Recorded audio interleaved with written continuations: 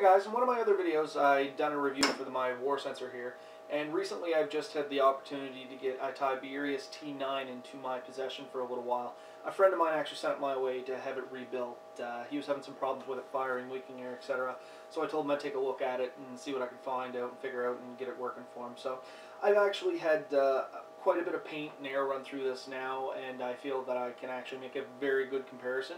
In one of my earlier videos I mentioned I like my Warsensor better than some of the Tiberiuses that were on the market. At the time I was talking about the Tiberius AT8.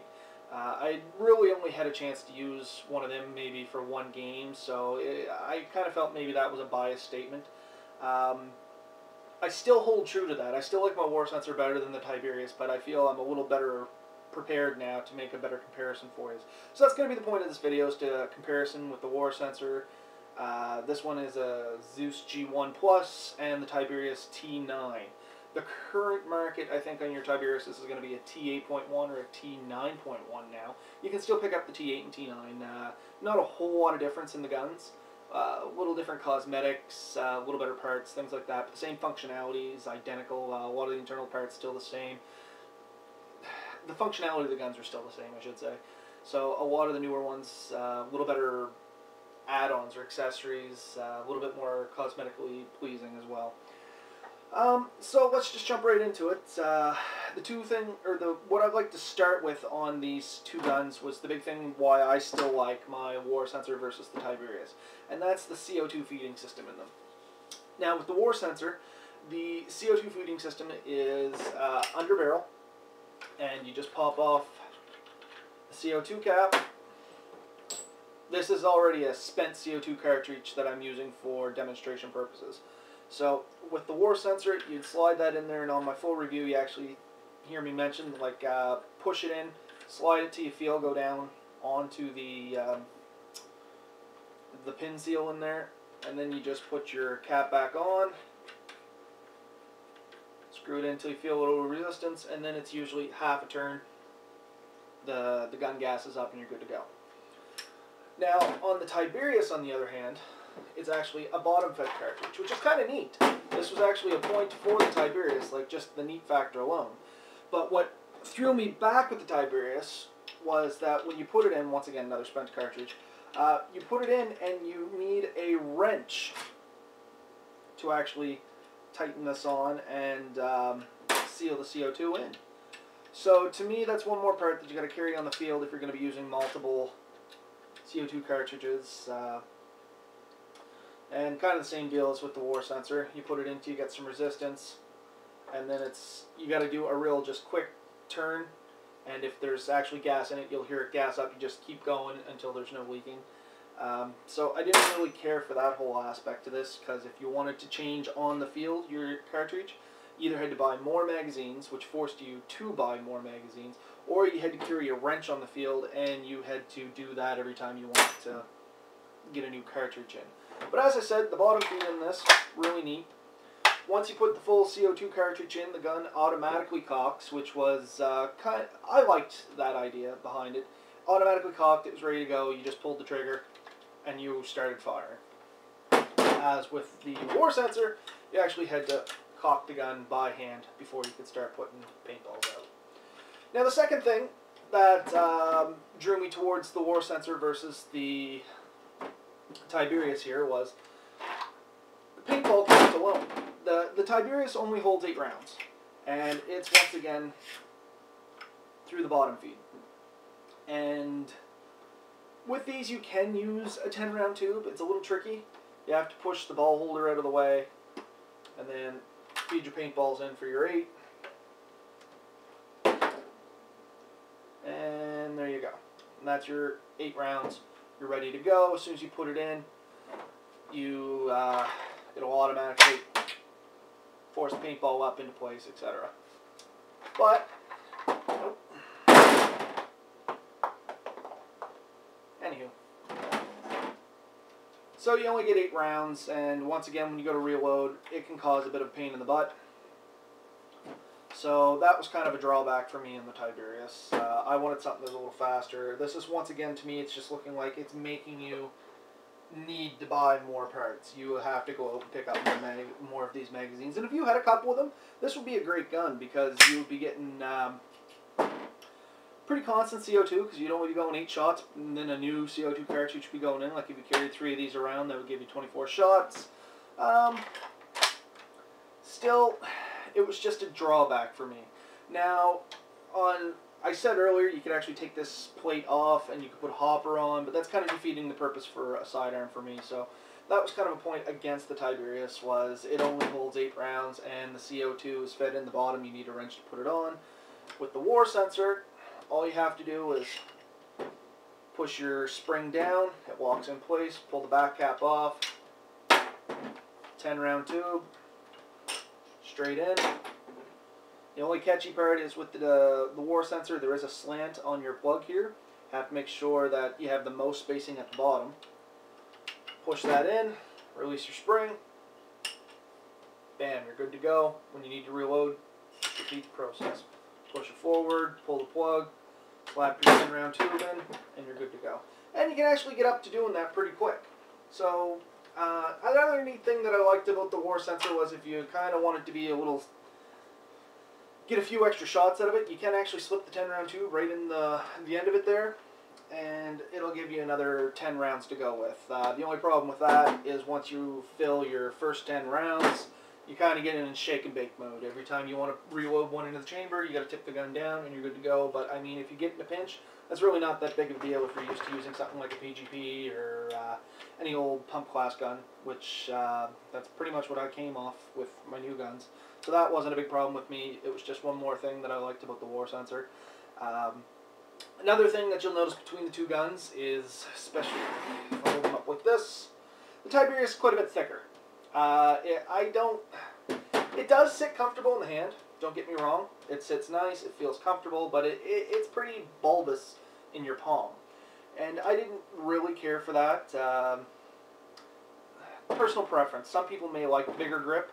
The bigger grip was, of course, because of the bottom feed on it. You needed to be able to get that in there, and they just had to make the grip bigger. I understand why they did it, I just didn't care for it. The Warsensor, a little thinner on the back. I found it just sat nicer in my hand.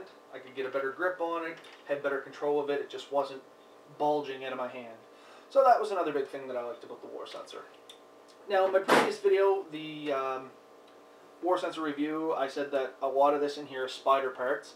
That made it a little easier to work on, in my opinion. If you know how a spider works, you can work on a Warsensor, have no problems.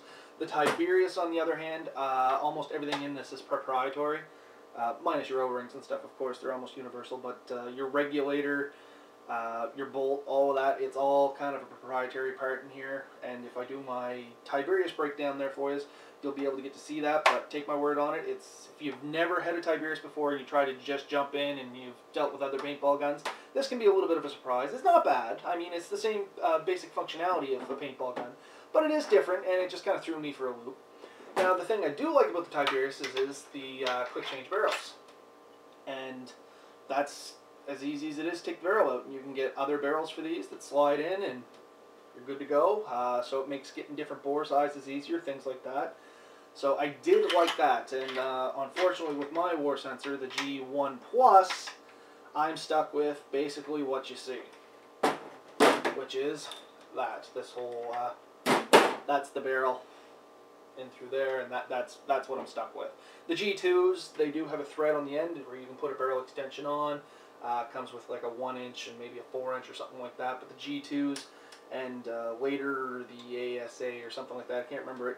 But you could set these up as full-on markers. You can put a longer barrel on. You could get the bottom feed to go through, put a tank on, and there is a little smaller version of this that sits here that you can actually hook a hopper up to. So both these guns will turn, well, not this one specifically, but a G2, which is the common one to find now, will, excuse me, make a full-on paintball marker. The Tiberius, I found, did a better job of that when you go to full-on marker. I'm not going to touch a whole lot of it, but that was a Tiberius big thing. If you're looking for a handgun that you can convert into a marker, then I would recommend the Tiberius. It was just nicer.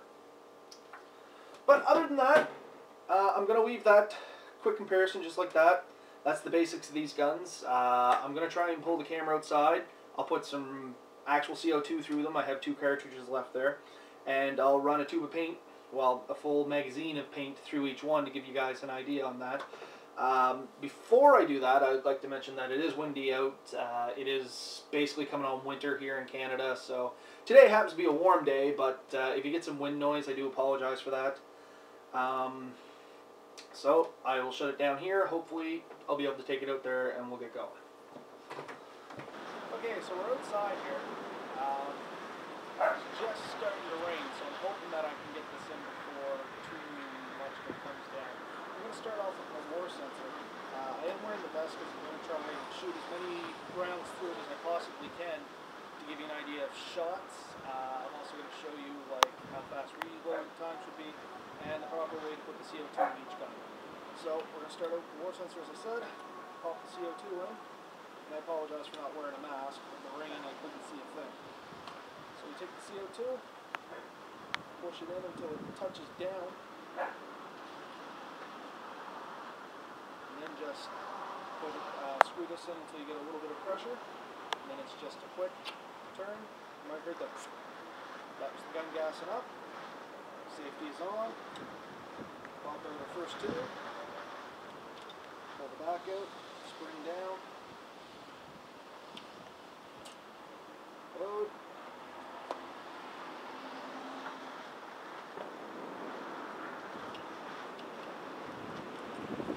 And just to mention too, I switched to a lower grade paint. I'm going to be wasting some paintballs here. So the wind, the pour paint, the accuracy is probably going to be down. But in any case, safety's off. Maybe you'll see the cement down there, but the garden is filling up with leaves.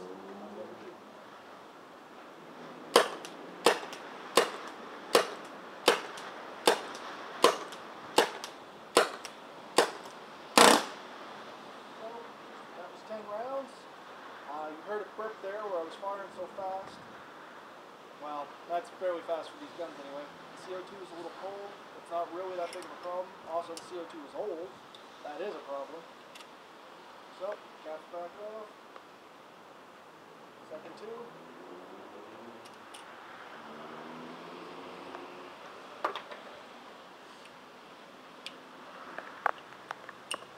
Here's the spring.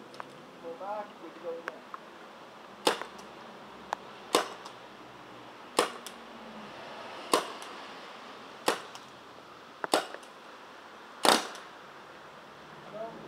Left and purple again.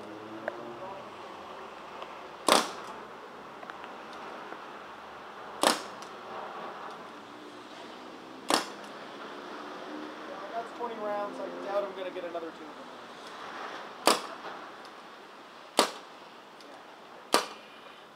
And the air just tested out, so I might have got 3 more rounds. Not worth mentioning. So I'm going to switch over to the Tiberius, and we'll be right back. So, switched over to Tiberius. The rain is picking up, so I'm going to have to speed this up a little bit.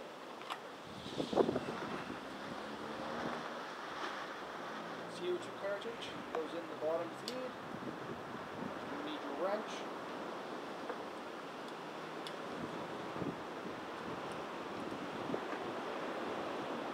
Once again, until it's snug. I point it straight up and down, and then it's almost a half a turn, just quicker. Bam. Good to go, she's punctured. Put back in. Same crapola paint.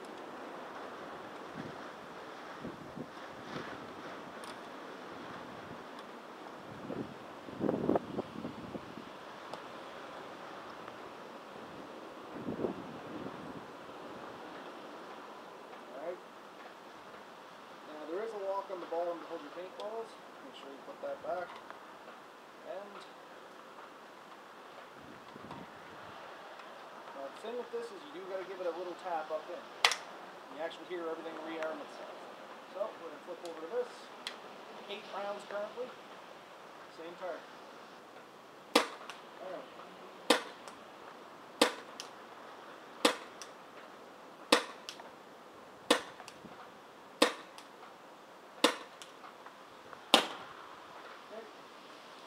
So safety back on, time for a reload. When the CO2 is in there, they'll actually eject into your hand.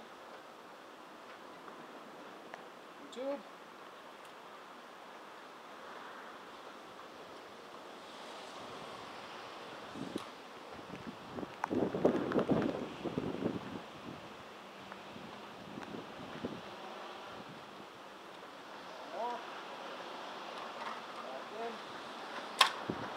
Ready to go again.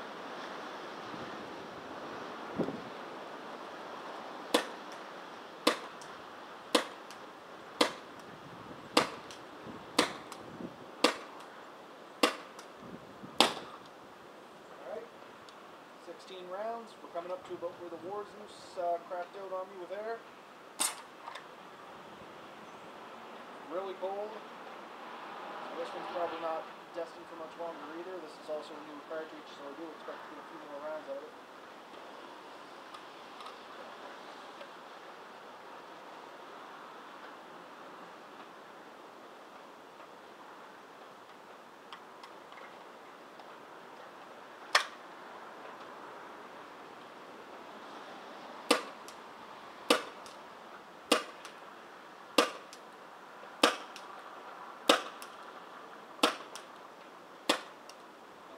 About the end. It's basically everything on. If you were to load more back in, you wouldn't actually be able to fire anything else. You kind of freeze up on you, so I'll fire the last couple off there.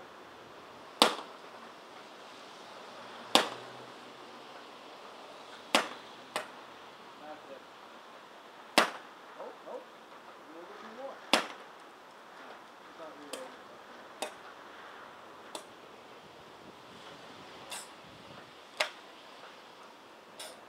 Pretty much the end of her. Every time you unload her, pops the cartridge, she uses air to eject it. So you kind of do burn up a little bit of air there. Also today is kind of a cooler day, so the CO2 is probably not working at the best of its ability either. Unfortunately not the best test I could do to show you guys the difference between the two because of the conditions I am working in. But hopefully I'll have this in possession long enough and maybe be able to get to an indoor spot and hopefully give you a little better, more accurate comparison between the two. I more or less just want to show the reload times on these. They're not a huge difference, but the Warsensor is a little bit quicker, I find anyway. Maybe it's just because I use them more. But and also the 8-shot limit on this. Something that is a little bit more of a benefit on this is you do not have that rotor up top obstructing your aiming. So that is kind of nice. You just look straight down the rails. And you do get a little bit more accurate with this, but once you're used to the Warsensor, it's just as accurate.